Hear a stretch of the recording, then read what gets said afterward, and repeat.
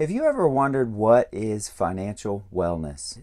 Typically, we refer that to spiritual wellness, emotional wellness. Financial wellness is a state of being where you can meet all your current financial obligations, you're on track to meet all of your future financial obligations, and you're able to live the life of your choosing in the future. Now, many people in the world today experience certain elements of financial wellness, but it's very challenging and very few people find the balance between all three of those. So it's not just how much you earn and your ability to pay your current bills, it's also can you pay your future obligations? Is there a level of stability and consistency in your life that allows you to feel confident in your future? Maybe they experience the first two, the current and the future needs being met financially, but the last one is where it gets tricky, which is being able to enjoy your life on your terms. That is the one that is so challenging for people to get. I want to talk a little bit about what is financial wellness and what is it not. And stay to the end, because really I would say each and every one of these tips matter, and they definitely matter at varying levels depending on where you're at in your career and your life cycle. So what does financial wellness look like and taking control of your money? Well, first, having control of your day-to-day finances is number one. Do you know what's going on in your financial life? Are you on the same page with your partner? And do you have control over things like paying your bills on time, your balances, your monthly payments, and all of your obligations? Number two, having enough cushion to be able to manage emergencies. So this would be where the emergency fund comes in. Now, the emergency fund or rainy day fund is really going to be a peace of mind thing. So by having that, you're really going to create an emotional peace that you would not have otherwise without it, because you know that if there's an emergency, you're going to be able to handle it. Number three, having enough cash and being out of debt to where you can use your income to support your lifestyle. So essentially not having to rely on credit to be able to fund your lifestyle, and staying on track to meet your future obligations and retire down the line with peace of mind. Financial wellness is all encompassing. It's current, future, and your sort of desires in this lifetime. And you can see in these items that each and every one of them has to mesh together to equal financial wellness.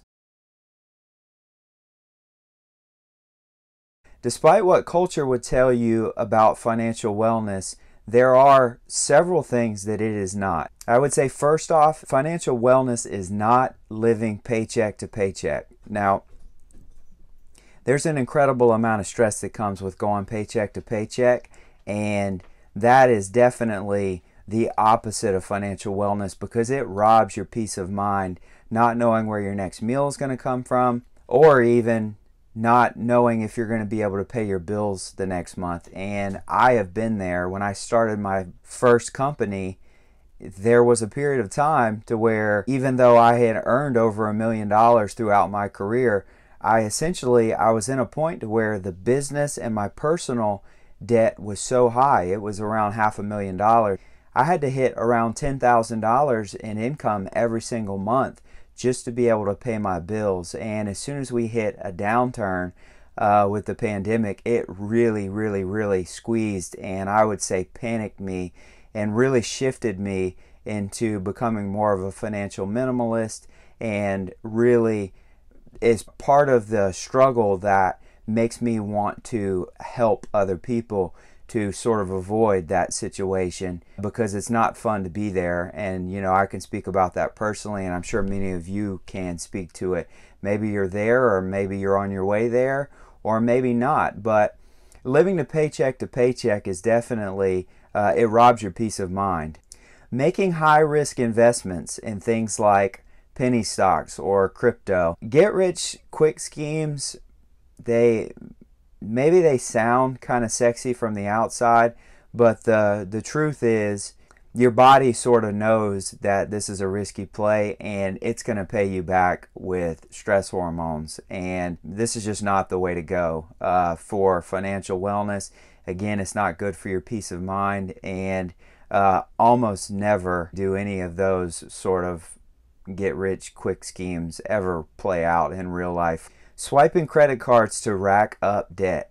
If you're swiping credit cards to fund your lifestyle, then you are overspending. We live in a time where people are so focused on leisure. The truth of the matter is you know, I've been there. I've been chasing sort of happiness, if you will, and I've done a lot of things. I've been fortunate enough to be able to travel all over for work. I've been fortunate enough to get to do a road trip across the country and go skiing for an entire winter. So I've been very fortunate, and I don't say those things to brag, but the reason why I do tell you those things is there's really not any amount of chasing that is going to provide you fulfillment. Now, sure, it will provide you with experiences, but fulfillment does not come from leisure. Fulfillment comes from the struggle, from the day-to-day grind, from being appreciative of the things that you have, not wanting something else. It is really a mindset of appreciation. And then the other element is purpose. You know, having purpose in your life is significantly a higher target than just leisure. You know, leisure leads to typically to unfulfillment and unmet expectations because we as humans just tend to build things up in our brain, you know, more so than real life could ever match. So definitely I would say swiping credit cards is a bad deal, especially if you're chasing happiness. You know, again, start with a mindset of appreciation and live within your means. That is number one, front and center for financial wellness. Just because you see somebody who has a nice car, a nice house, traveling all over, does not mean that those individuals are not broke.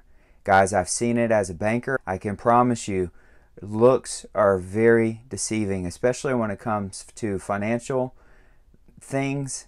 They are extremely deceiving, and typically these individuals that you see, you know, that are driving the fancy cars, big house, lots of vacations.